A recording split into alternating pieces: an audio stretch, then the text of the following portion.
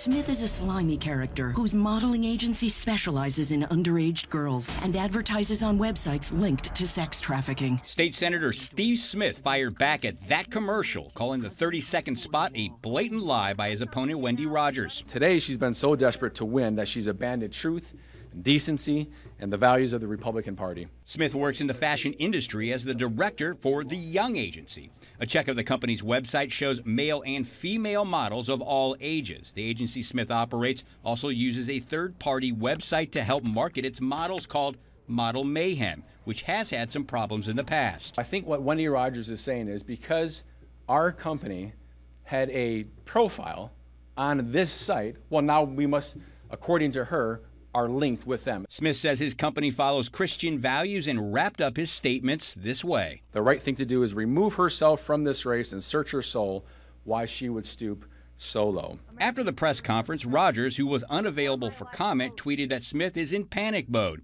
and that the ad is 100% true.